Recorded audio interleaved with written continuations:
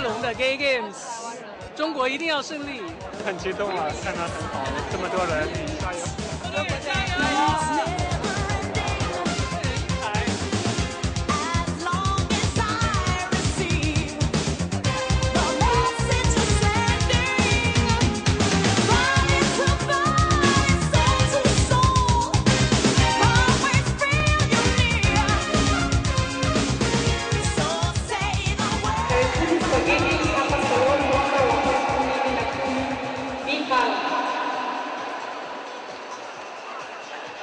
Montoro szerint nem elsősorban és a motivációs ideális működésre. A szolidaritás és formájában is egyáltalán tovább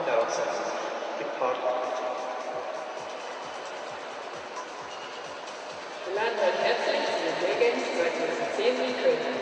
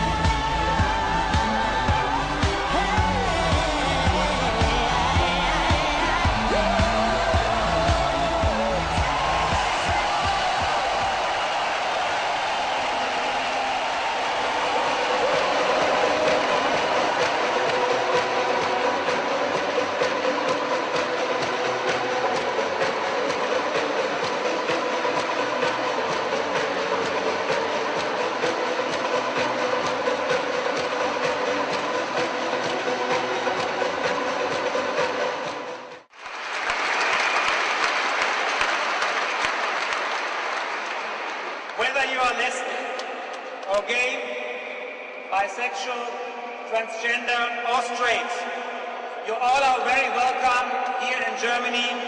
Enjoy the hospitality of Germany and especially of the wonderful city of Cologne and of the whole Rhine Valley.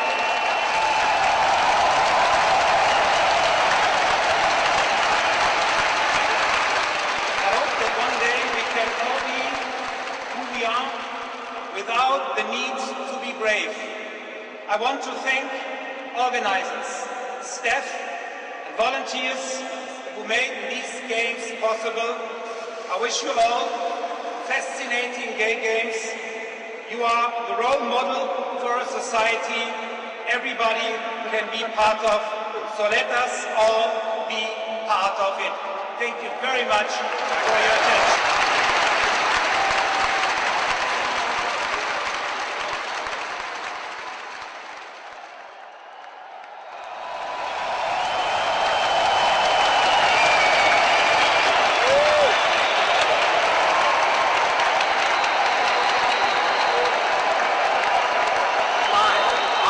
Mitcham.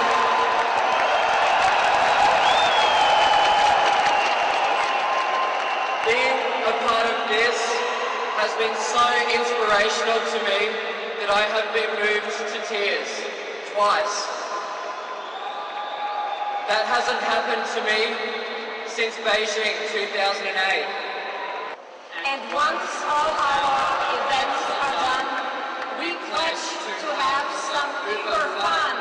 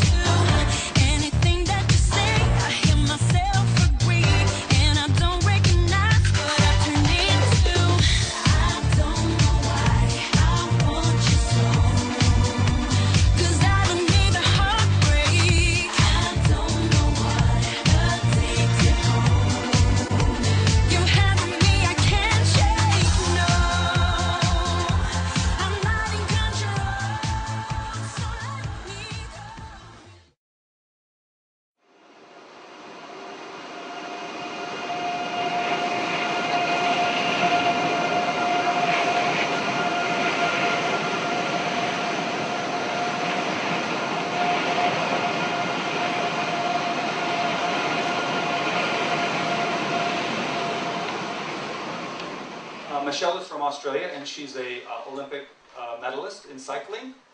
Next to her is her fellow Australian, as you know, Matt Mitcham, a Beijing gold medalist, highest scores ever in the platform diving in Olympic history. Don't forget it. Next to Matt is Leigh Ann Naidoo. She's from South Africa.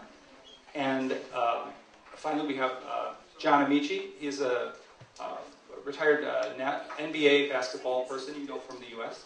We still need gay games because for the vast majority of people, and we're not just talking about those spoiled few like us who have been to the elite level, but those people who play in small cities and small towns will find themselves blocked from sport, blocked from the camaraderie that is supposed to be a part of sport. And that's why it's important to highlight the fact that A, gay people come in all different shapes and sizes and capabilities, and they aren't simply the people who hand you your drinks on aircraft or powder your nose, but can also be elite athletes.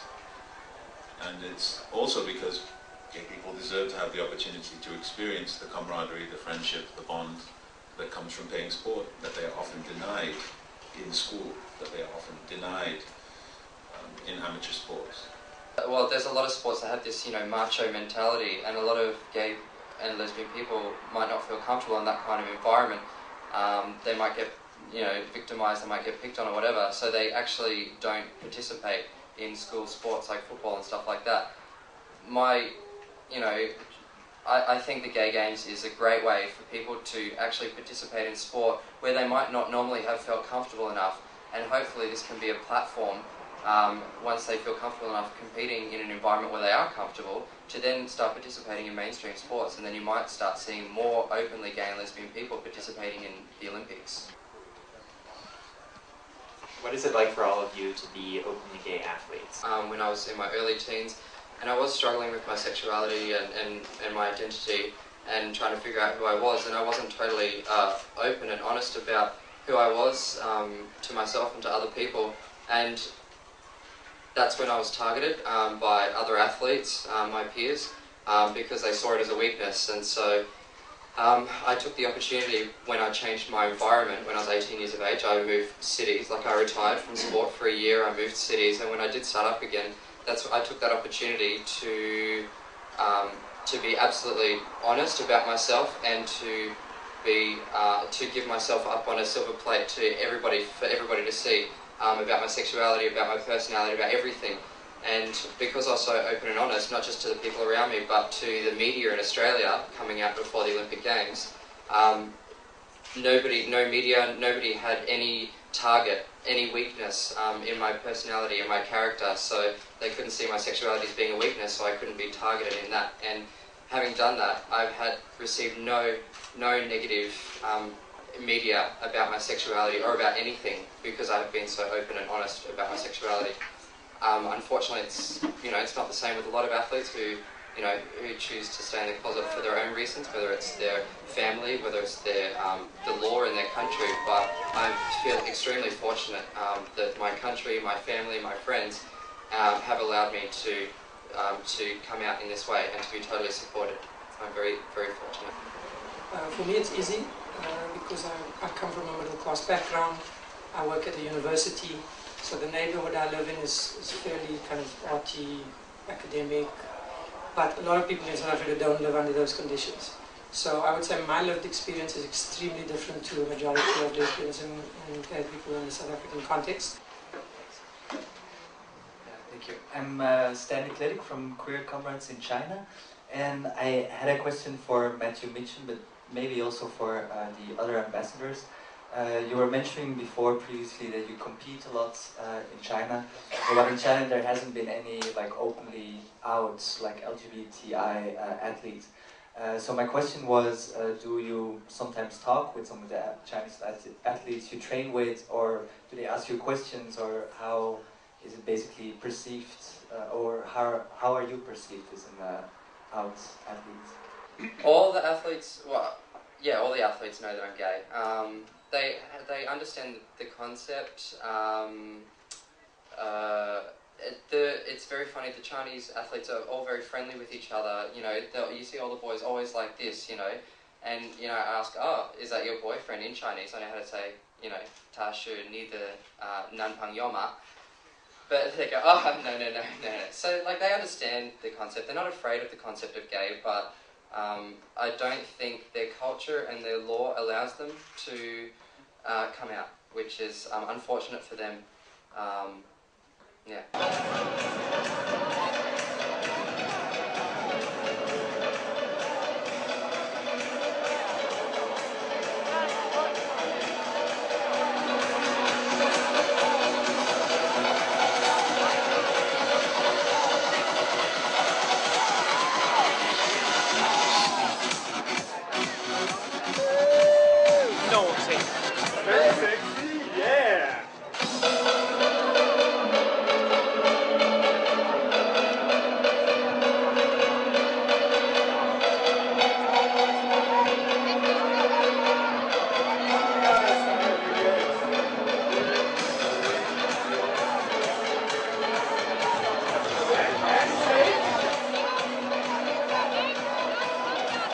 I feel happy. I feel excited. I hope I win.5000米，可能大概要跑半个小时吧，我没测过。我800米从来没及过格的人，我要跑5000米要命了。我一直在田径队训练到16岁，跑步是看似简单，其实很复杂。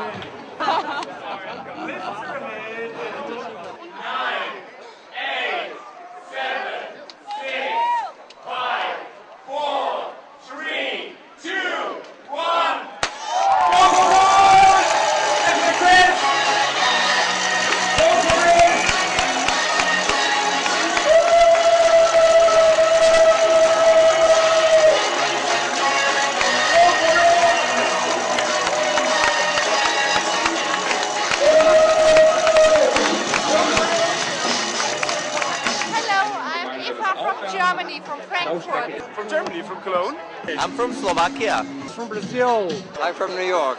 I'm from Cologne. I'm from Sydney. And the Philippines. Seattle.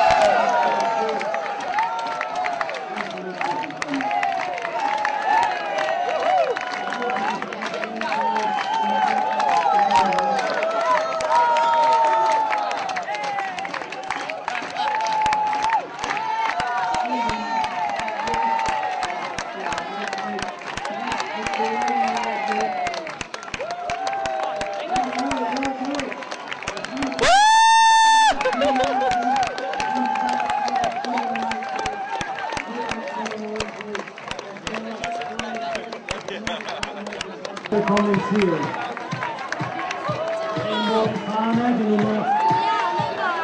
有一点，因为我跑的最远的一次，我都没跑过5公里，但它有在30分以内，好像。很慢，有很多老先生、老太太都在我前面。对。No, I'm not. I'm like, how you feel now? Tired and hungry, but happy. Hello, China.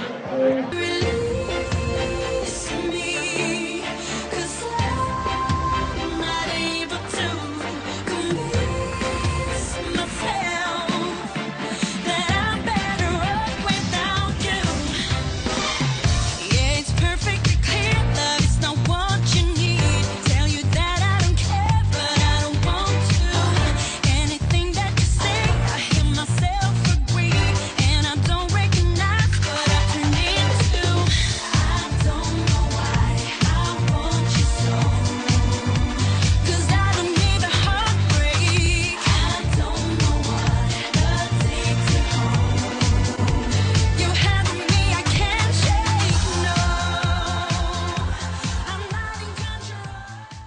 I am Calvin. I'm from San Francisco, part of the Golden Gate wrestling team. I have a fair amount of wrestling experience. I wrestled in high school, college, freestyle wrestling, Greco wrestling, and now I'm also coaching other wrestling teams. A lot of people think it's very gay, and it's actually not. When we get on the mat, it's all about, winning, or competing, I should say. As opposed to people thinking that, we just kind of go around and just grab each other or something and it's easy. No, it's a lot of hard work out there. Like I said, when I get on that mat, I'm focused. My goal is to take the person down in front of me and win this match as best I can. So I'm kind of in a survival mode and attack mode. So that's what's on my mind when I'm actually out there. My first experience with the Gay Games was in 2002, and I was Sydney, Australia. Somehow I got lucky and ended up with a gold medal. And then the next following Gay Games is in Chicago. Again, I ended up with a gold medal. And here we go now in Cologne, Germany.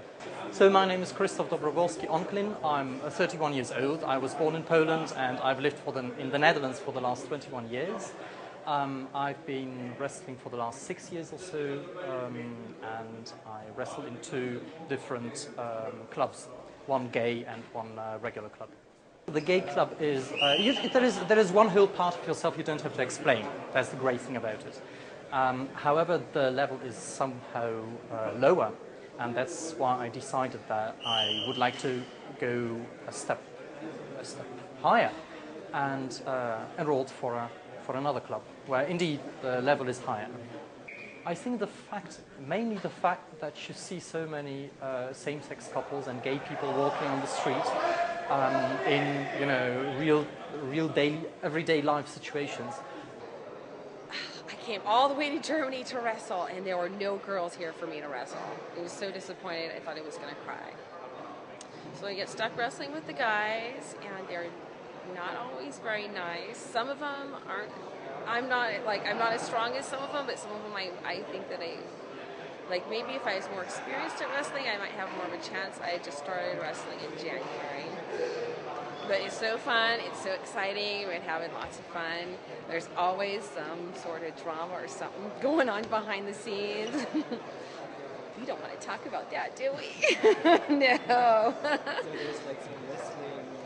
Oh, yeah, always. Oh, my God, didn't you hear about the guy? I think you were filming the guy who likes to come to practice without any underwear on.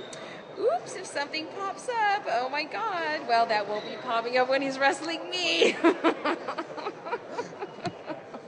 I think everybody should come to the Gay Games because it's fun. That's all. I'm straight. Oh, I'm open-minded, and I like a variety, so I'm not saying that I wouldn't go have fun with some girls if it came up. Just hasn't come up yet. Maybe it will tonight.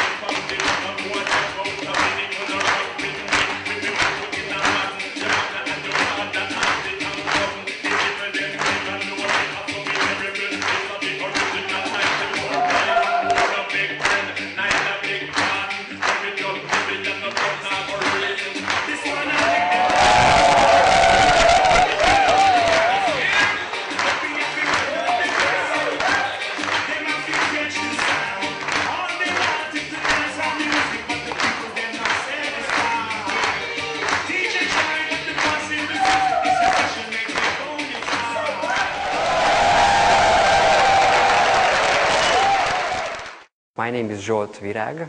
I came from Hungary, from Europe, and I'm participating here in the Cologne Gay Games in the bridge competition. Yes, it's a sport. I think it's discrimination if somebody says that's not a sport. The heteros, the straight people usually say that why we need these gay games, why isn't it enough for us the normal Olympic?